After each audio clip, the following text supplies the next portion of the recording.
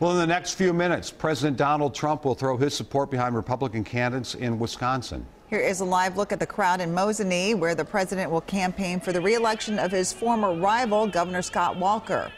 Two respected polls vary, though. One shows Walker ahead by 1 point. The other gives his Democratic challenger, Tony Evers, a 10-point lead. WCCO's Esme Murphy spoke with early voters in western Wisconsin. At Hudson, Wisconsin City Hall, the stream of early voters is steady.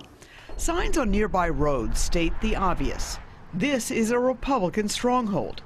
Signs supporting Republican Governor Scott Walker dwarf signs for his Democratic challenger, Wisconsin State School Superintendent Tony Evers. But early voters we spoke with say they want new leadership. Every ad that I see is a negative ad. I'm sick of it, so I'm voting for change, hopefully. Yeah. That must be for Mr. Evers. Yeah, I guess so, yeah. This is the fourth time in 8 years that Scott Walker has been on the state of Wisconsin ballot. He won in 2010, survived a recall in 2012, and won re-election in 2014. Walker's anti-union policies led to massive protests in 2011. And spending cuts have led critics to wage an online campaign against potholes they label Scott holes. Some voters say they are experiencing Walker fatigue. That's what we have to work on, are the roads.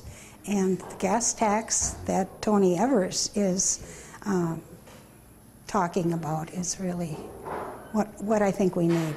Walker is also dealing with the continued fallout of his failed 2016 presidential run.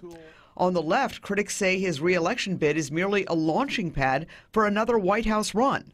But on the right, Trump loyalists can't forget his 2016 attacks on then-candidate Donald Trump. And right now, Donald Trump is the magic for these Republican candidates. And Governor Scott Walker is hoping that Trump magic can deliver a third term, something that won't happen without western Wisconsin voters' support. And Scott Walker needs to build up majorities there because he's going to lose in the more urban areas like Madison and particularly Milwaukee. Esme Murphy, WCCO 4 News. The election is now just 12 days away. Read up on the candidates at WCCO.com/election guide.